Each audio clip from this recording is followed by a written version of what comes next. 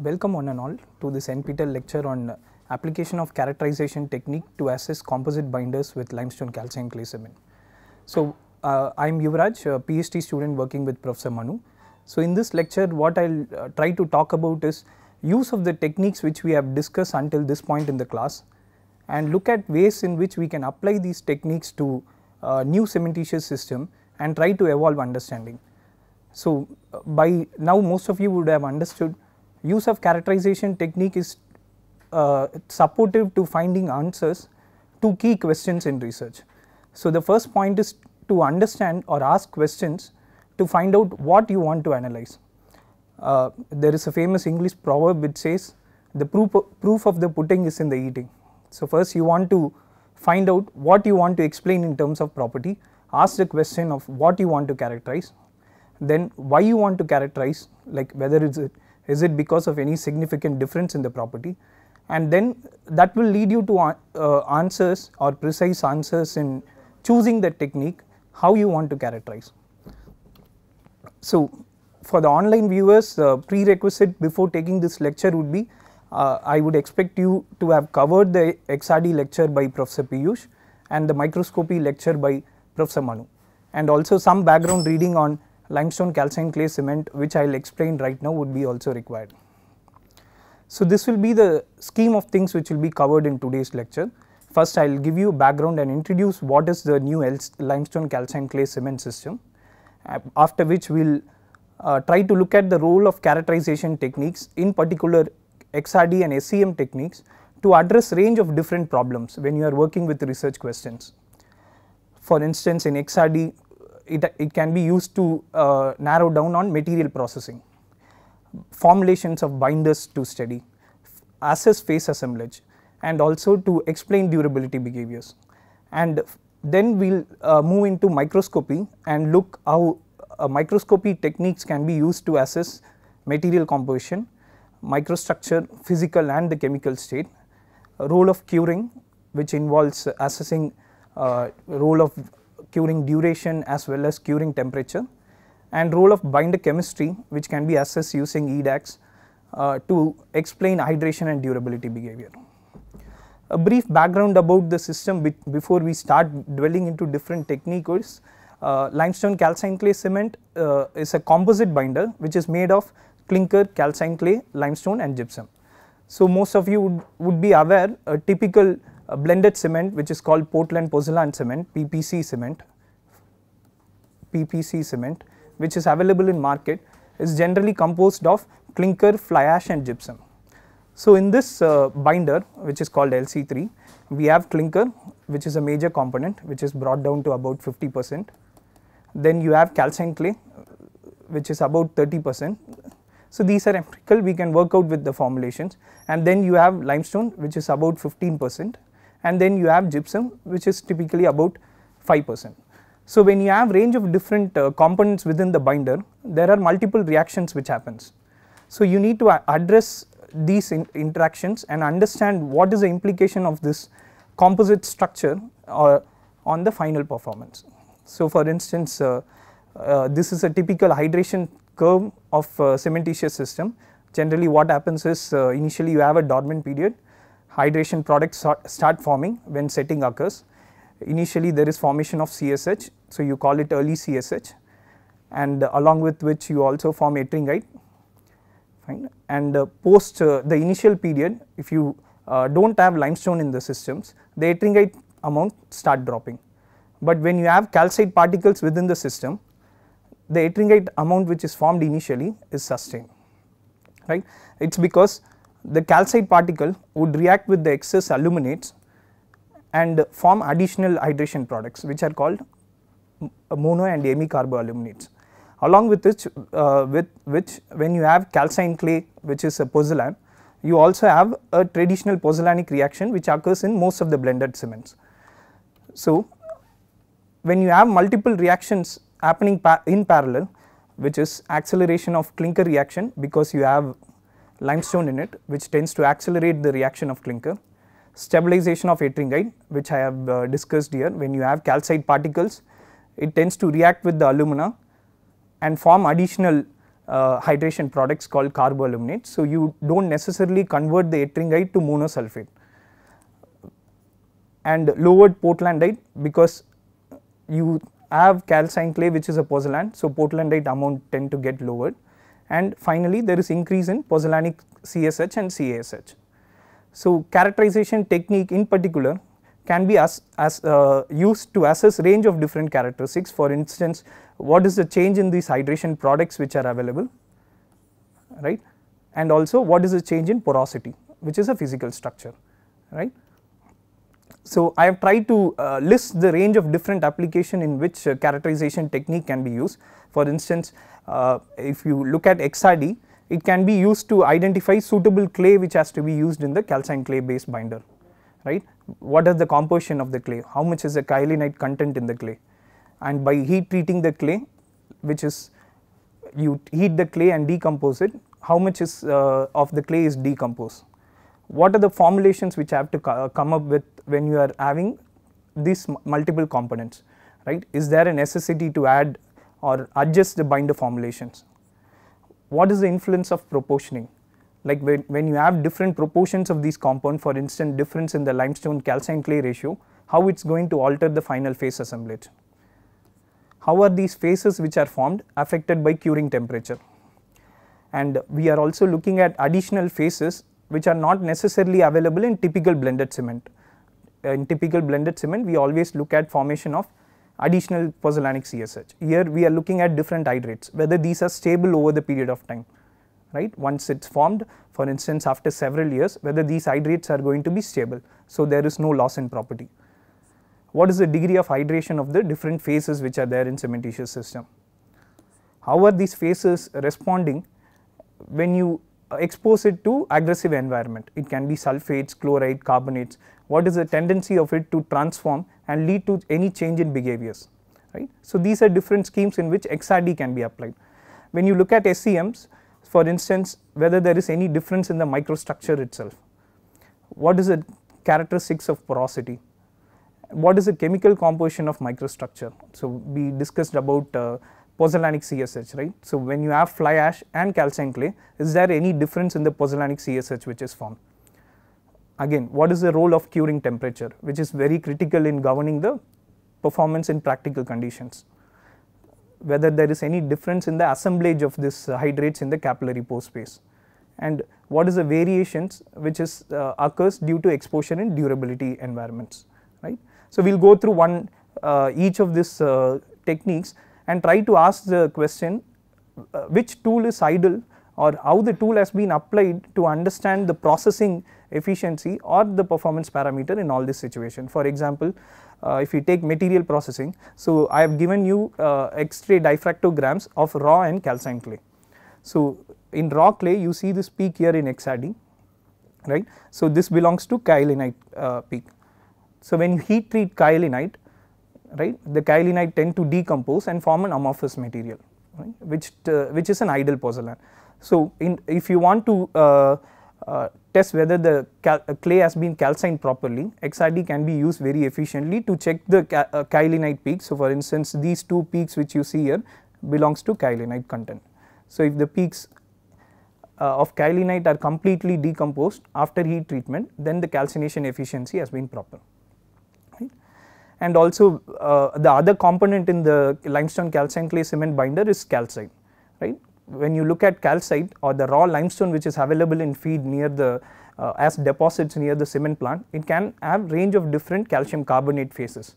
So, for instance you can have a calcite phase, you can have a dolomitic phase which is magnesium calcium carbonate, not necessarily pure calcium carbonate, and you have an aragonite phase which is a different phase of calcium carbonate. So, I have listed the peak intensity of these 3 different phases of calcite itself. So, when you are trying to come up with formulations for new binder, you want to have limestone in it, you tend to see what are the phases present in limestone, what form it is present. So, for example, when you have calcite and dolomite, the reaction or the expansion in your systems can be completely different, because magnesium can tend to produce expansion in your systems. So, you need to characterize the raw material before being used. Also the purity of the material which is used. For instance, I have given you a diffractogram of limestone here. If you look at the diffractogram, you can see presence of quartz in it, which shows that the limestone which is presented here or assessed is not pure per se. So then you need to assess what is the quality of the limestone. So that can alter the reactions or extent of reaction of limestone with your calcined clay. So basically the question was, when you heat treat the clay, what are the changes in the XRD peak? So the black line which you see here is the raw clay, where you see the kyelinite peak, which is this one and this one, right. When you heat treat the clay, kyelinite tend to decompose and form amorphous aluminosilicate. So you do not see the kyelinite peak, right.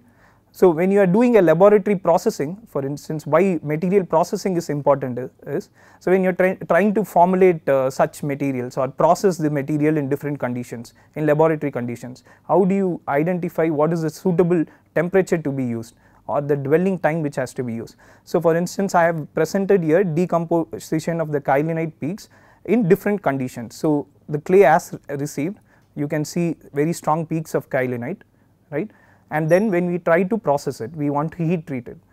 So it has been heat treated in a furnace where you can tend to take it to anywhere between 600 to 800 degrees Celsius. Theoretically at 600 degrees Celsius, kyelinite should decompose, but when you start having large volumes of material, the decomposition will not be uniform. In that case, what we should do is assess the material, like for instance here the sample has been taken from the surface of the furnace, right, and from the core, right. So when you start taking material from core and surface, what you can see is at the surface the kyelinite peak is almost fully decomposed, but at the core, because heat has to be transmitted till the core of the material, you still have a strong kyelinite peak. So when you start seeing such behavior, what you need to ensure is you up the temperature or increase the dwelling time. For in this case, like the temperature was increased to nearly 820 degrees Celsius to reduce the amount of kyelinite peak which is present. So you tend to calcine the clay properly in those cases, right. So laboratory process like this can be optimized by suitably using the characterization technique at right point in time. You do not want to end up using an uncalcined clay directly into your concrete or binder formulations, which may lead to absorption of water or expansion crackings and for example. So the other process is, once the material has been processed, coming up with formulations also will require characterization at suitable requirement. For instance, you have calcined clay, which is basically an aluminosilicate, right. So you tend to have excess alumina into your binder. So when you start having excess alumina, what I have presented here is a calorimetry curve of calcined clay binder with different dosages of calcium sulfate hydrate, which is gypsum. So when you start increasing gypsum dosage, you tend to push the aluminate peak. The second peak belongs to the aluminate, right, after the consumption of sulfate. So when you start adding excess sulfate to the system, you tend to push the aluminate peak. So you can see here I have presented calorimetry curve of system without gypsum and with gypsum. So when you look at the difference, the one with gypsum produces a much broader silicate peak, and one without gypsum tend to have a very abrupt drop after the initial hydration curve, because when you do not provide sufficient gypsum to your systems, it can hamper with your calcium silicate, tricalcium silicate reactions. So it can bring down your reaction extent. So in these cases, when you are dealing with such binder formulations, you need to increase the gypsum dosage. However, when you start overdosing gypsum to systems, what it does is it keeps the sulfate ion saturated in your pore solutions. So when you still have the sulfate ions, so I was talking about reaction of limestone into your systems, right. So when you start having sulfate ions, it will hamper or suppress the reaction of your carbonates into your system. So you do not necessarily produce the ideal kind of binder formulation which is desired, right. You come up with the mixture of calcined clay, limestone or clinker, but if you overdose sulfate by some extent, it will not allow the limestone to react. So very simply what you can do is check an XRD, right. So what I have given here is dotted line is an XRD peak of a gypsum, right, and when you check XRD, this was done at 3 days. So when you check XRD at 3 days, what we tend to see is almost the consumption of gypsum, which is not present, gypsum tend to dissolve initially. Also the formation of carboaluminate peak, here in this case hemicarboaluminate, which is half molecule of carbonate. So once you see formation of carboaluminate, that just confirms that you have not overdosed gypsum to such an extent that you are suppressing the carbonate reaction.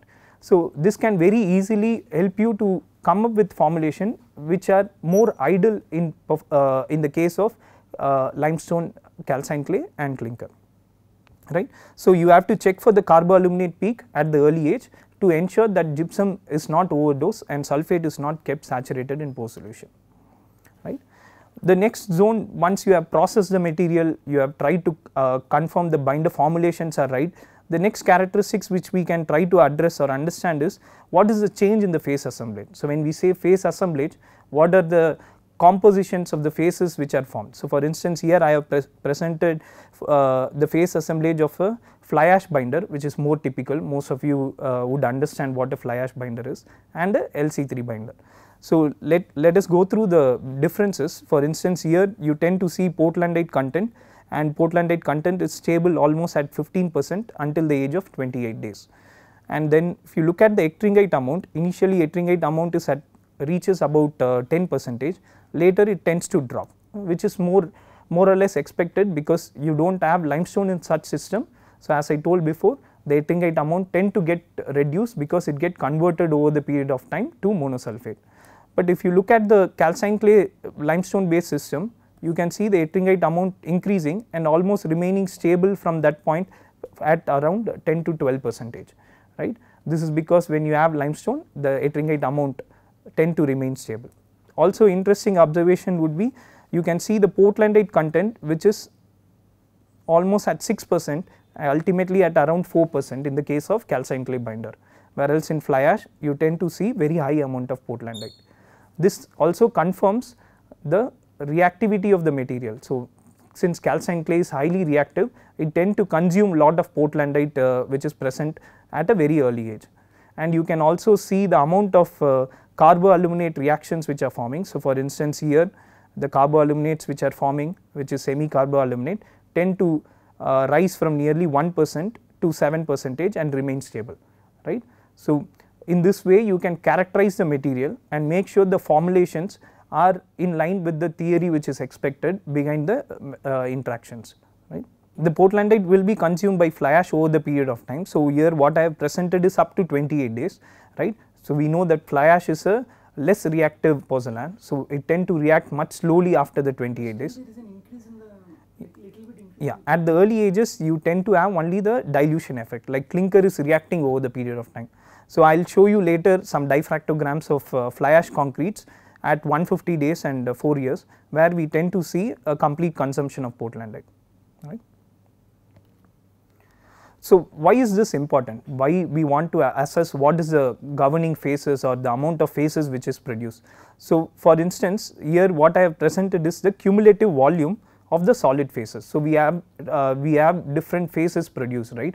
So when you have phases, what it finally end up doing is it all forms solid, and all the solid which is produced or the hydrates which is produced tend to fill up the porosities, right. But what is different between the different hydrates is the density of the phases, right. So when the density of the material is lower, right, the volume filling capacity is high, right. So for instance, you can observe here the volume of ettringite, monocarbonate and hemicarbonate, which comes to round about 6 centimeter cube in the case of LC3 binder, right. So when you look at portlandite and other phases in this cases, the overall volume of these phases tends to be around 4 centimeter cube, right. So when you have higher volumes of these phases, because of the density of the phases, right, these phases tend to have lower density. For instance, ettringite has a density of around 1.6, like carboaluminates have a density around 2, your CSH has a density around 2.1 to 2.2, right, and your calcium hydroxide has a density of around 2.223, right. So when you have phases with lower density, for instance you have more amount of ettringite, it tends to fill up the solid volume much more better than the other phases. So what happens is you have a cement grain, right, you tend to produce CSH around the cement grain.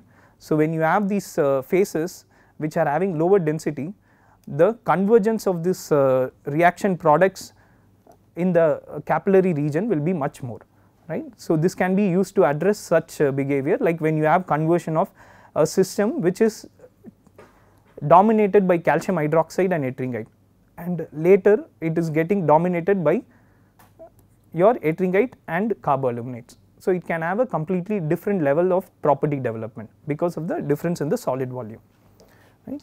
So, we have seen that it can change the solid volume, but how it can help us theorize lot of knowledges in terms of fundamental research questions. So, for instance, here I have presented X-ray diffractograms of calcined clay binder. So, this is binary calcined clay at 30% and calcined clay at nearly 42%.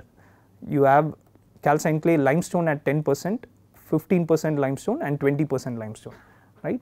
So, what you can observe is in the cases where you have limestone, you tend to see an rise in the ettringite peak, because limestone preserves this ettringite which is formed.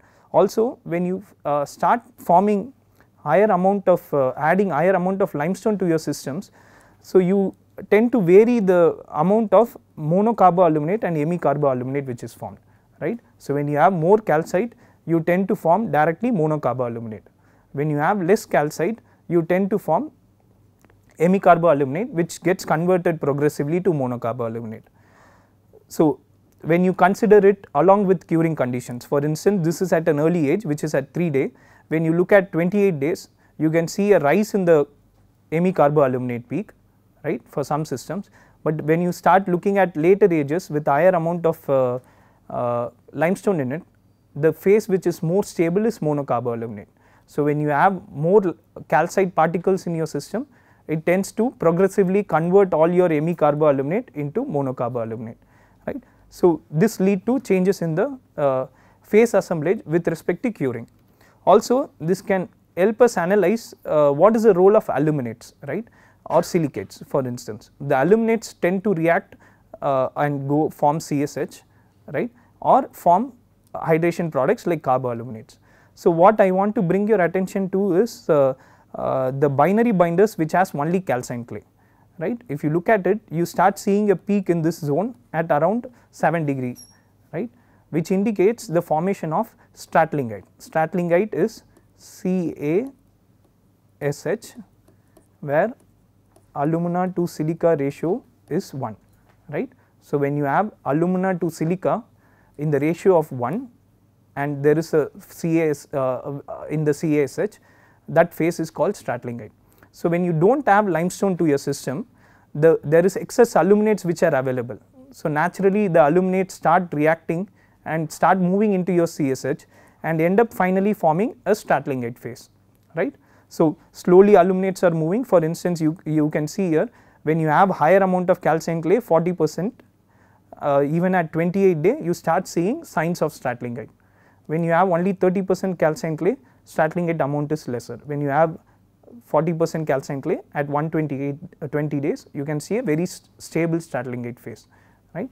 So, when you start adding limestone to it, you do not see any formation of stratlingite, because all the aluminates are consumed in the formation of carboaluminates, right. And also what we can observe is the role of pozzolanic reaction, which is the reaction of silicates as well as aluminates. So, what you can see is the dominant consumption of portlandite at different region, right. So, it can be quantified to explain how much of portlandite is consumed or how much of calcined clay is reacted. So, for instance, when you have only 30% calcined clay, because you have higher amount of clinker in it, you see signs of portlandite present even at 120 days. In the other cases, you do not see signs of portlandite, right. This can also help us understand why stratlingite is forming in some conditions. So, thermodynamically, stratlingite is stable only if the system is defective of portlandite. There is no portlandite in the system. So, when portlandite is completely consumed, you start forming higher amount of stratlingite in the system, right. The next aspect, like we can understand how the structure is developing, different phases are forming. The other is to ensure that these phases are stable over the period of time. So, you make concrete, you make critical infrastructure with such new binder formulation and expose it to natural environment for a long period of time, right. So, the phases which are formed should be stable in those conditions. So, in case of research, when you are coming up with new formulation trying to address it, it is necessary to ensure that the phases remain stable, or what is the change in phases, that become an interesting point of contention, right. So, long term stability of the AFM indicates alumina, iron, mono phases or triphases, right. AFT is ettringite and AFM is monocarbonate, hemicarbonate and monosulfate. So, here I have presented X-ray diffractograms of plain Portland cement, fly ash cement and an LC3 cement at about 150 days. So, what you can see is higher amount of hemicarboaluminate compared to monocarboaluminate. So, these are X-ray diffractograms at about 4 years, where the system was not cured, just sealed just like your concrete and kept in the Chennai conditions. So, at 4 years when you tend to see the hemicarboaluminates have progressively converted to monocarboaluminates, but the hydrate phase as such formed in this new binder system tend to be stable. So, this ensures that the hydrate phases tend to have certain level of stability in such conditions, right. Also, you can observe as someone was asking before. So, this is the calcium hydroxide peak in fly ash, but when you start looking at around 4 years, you do not see much calcium hydroxide, because fly ash would have reacted by now and consumed most of the Portlandite which is available, right. Also, you can see ettringite also, which is nearly at stable and much higher amount in the case of calcined clay system.